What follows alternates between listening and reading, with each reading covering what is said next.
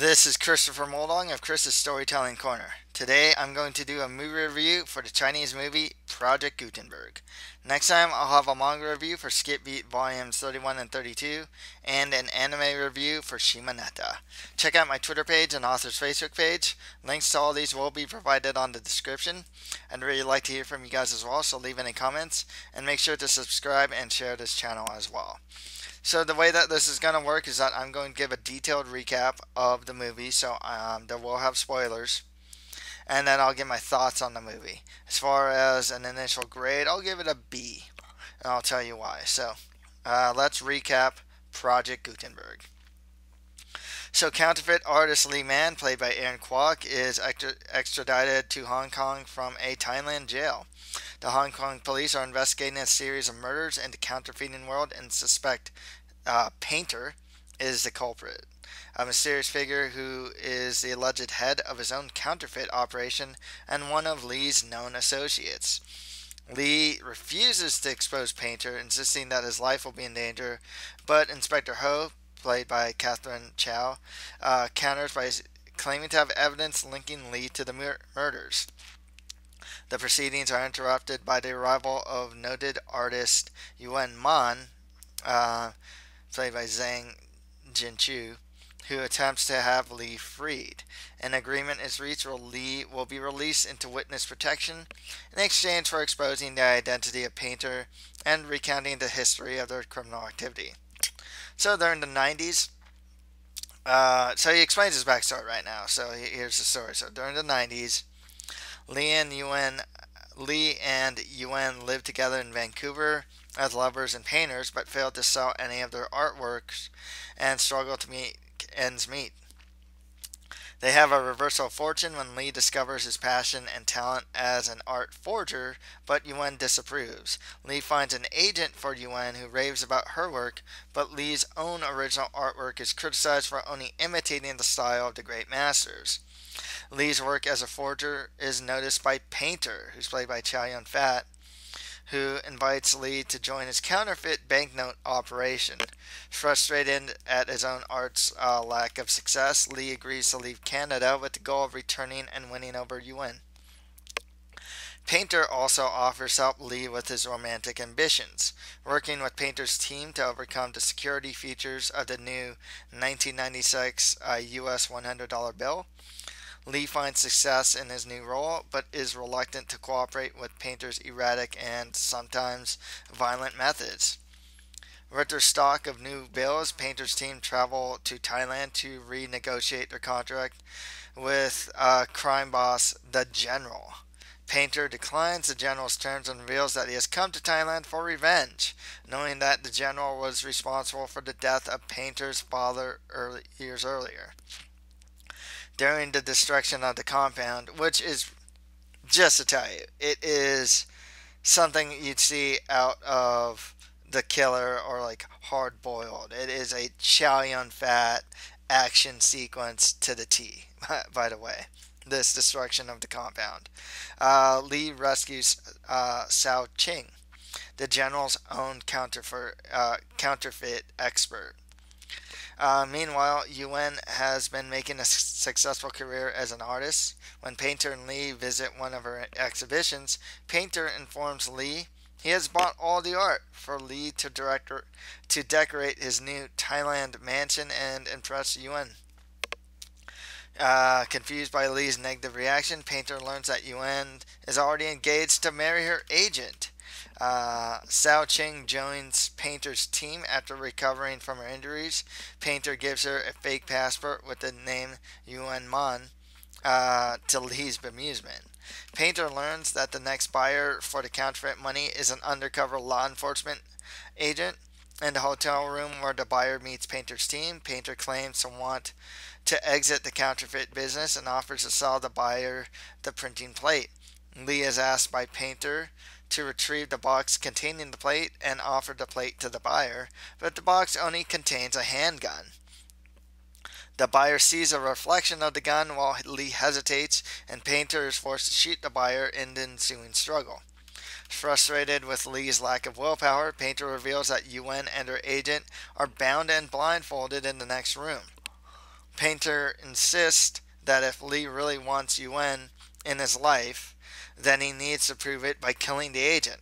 Almost everybody is killed in the chaos that follows. Lee, Sao Ching, and Yuan are the only survivors, and the former two flee to Lee's new home, or Sao Ching and Lee flee to Lee's new home in Thailand. The newspapers report that Painter's body was never found, and Lee is eventually arrested by the Thai police after being found with counterfeit banknotes. In present day Hong Kong, Lee and Yuan are escorted to a hotel. Inspector Ho notices a man matching Lee's description of Painter, who's dressed in uniform and attempting to enter police headquarters. He's ambushed and captured. Confused, the man insists he's a legit police officer and was the driver who brought Lee Man from the airport to police HQ days earlier. It's revealed that while the events of Lee's story are mostly accurate, Lee's description of Painter is fabricated, and Lee was Painter all along. The real Yuan man is actually painting in China, while the Yuan man in Hong Kong is actually Sao Ching, who received cosmetic surgery to look like Yuan following the burns he received in the raid on the general's compound. Lee Man and Sao Ching killed their guards and escaped Hong Kong by boat.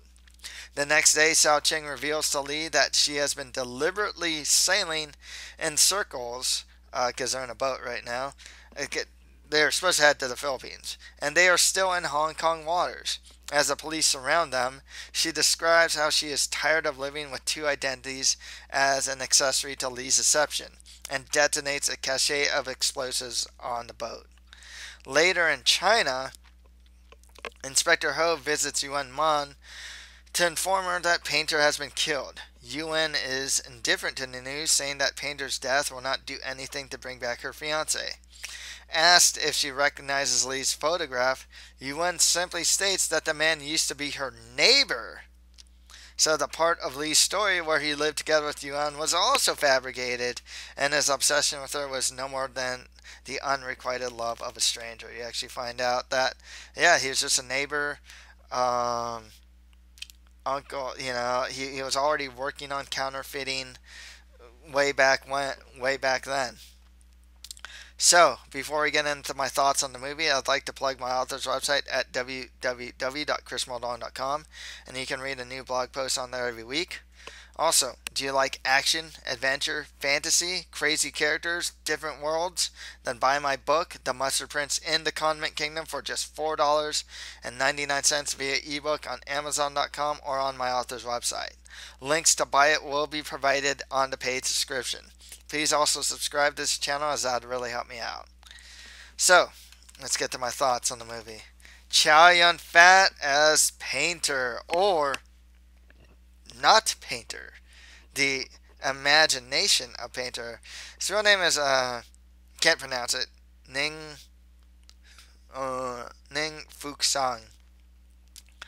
I really like Chow Yun-fat, though, in this role. And in this role here, he is an artist in himself, and really appreciated the art of Lee Man in a sense. He's seeking perfection. One thing about Chow Yun-fat is he's just such an eccentric guy. At one point he can be very violent, at another point he can be really caring and just like, hey, I want you to get back together with the UN. I bought you this, like that's the thing. He can be benevolent, excuse me. And I really like that the eccentricity of his character throughout the whole movie. He can also fight as well. It was a bit weird in the sense that he kept bringing this guy along, Lee Man, who seemed to be, as Painter would say, he's trying to make him the leading man of the story. Lee Man, Aaron Kwok, very interesting how he portrayed his character, before the twist and after the twist. It's like this cowardly guy, when in fact he is not that guy. He was the leading character of his story the whole time. Um, and that was really interesting. The stuff that he went through, he had to kill people and whatnot. Um, had to carry the detonation device for a bomb that was planted on Chow Yun Fat and whatnot. He just got caught up so much into like Chow Yun Fat's stuff, and it turns out that he was. I'll get into that though, but he was the painter the whole time. We also get to see Yuan Man or Xiao Qing. Pretty devious woman here. You wouldn't have thought. There's a big twist with her being Yuan Man and whatnot. And then she was just playing the character of Yuan Man and whatnot. That was pretty crazy. Um,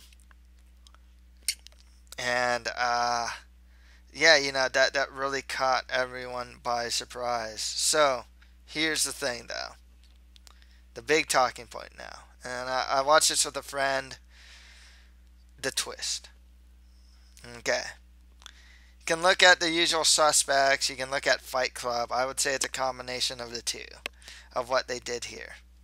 And I talked to my friend about this, and I asked him a question: was the twist even necessary for the movie? Honestly, was it necessary?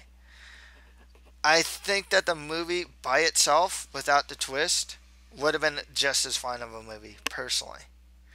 I kind of thought that the twist was a bit inserted, and then by the time you figure out the twist, and they kept going back and showing how everything was done, they're using so much of the last quarter of the movie to just kind of explain how this twist works.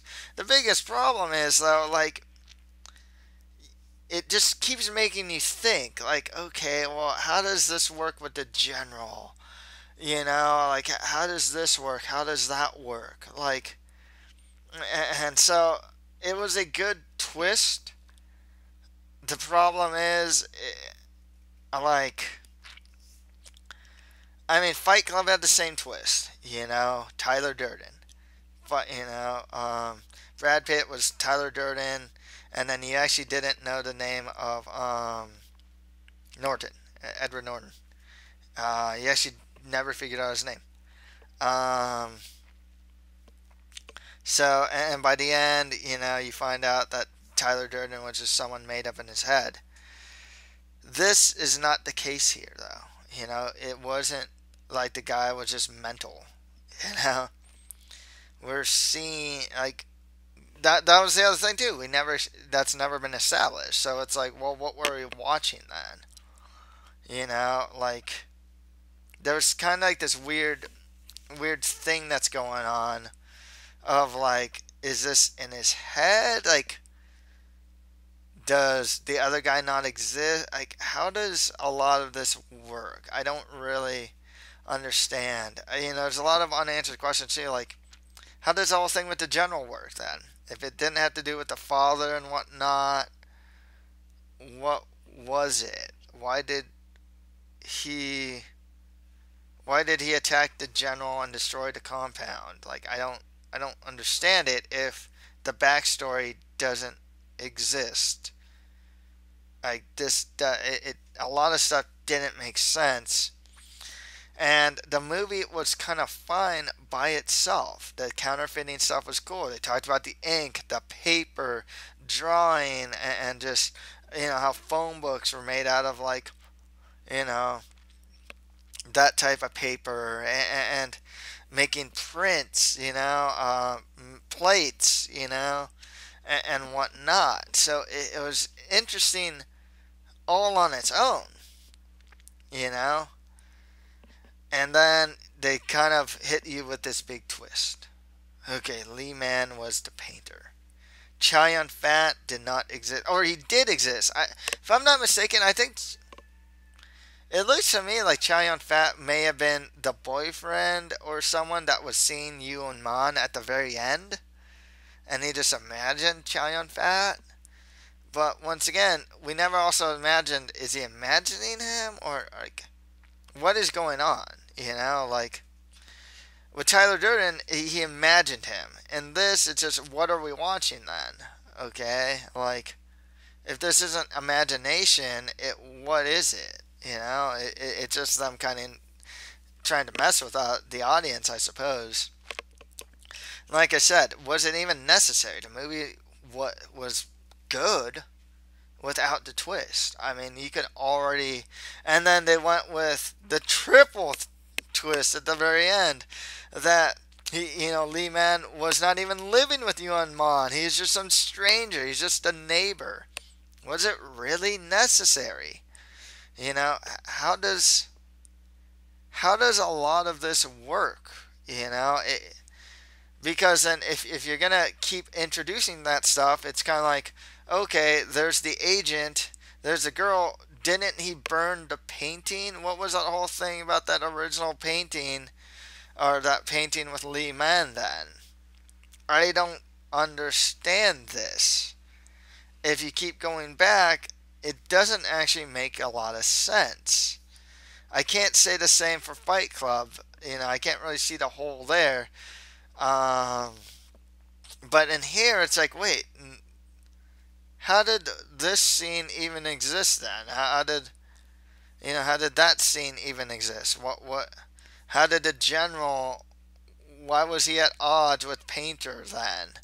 If that family thing didn't exist, like what is going on? And so the twist makes it actually kind of incomplete. It actually just raises new questions without answers. It left some pretty gaping holes here as far as logic. It was interesting. I'm not gonna lie, it was really interesting, and it was a twist that you weren't really expecting, except like closer to the end because he shot Painter in like the hotel room, and then he'd see Painter when he got arrested. Wait, how does this make sense? How is he still alive? This makes no sense. So yeah, there are some questions there, but and I guess it makes sense that, oh, Lee Man was the painter after all, I guess. But once again, I don't really feel they were establishing throughout the movie that something was a bit off. In Fight Club, the girl and Tyler Durden were never in the same room together. Okay, so that's weird. You know, there's a part where like Edward Norton's character apparently was driving the car, and then Tyler Durden's talking to them, and Meatloaf, I forgot his name, or the guy with the breast, I'll just say Meatloaf, and his buddies in the back, and they're looking at each other like, what the, and you can maybe think, oh man, he's just talking crazy.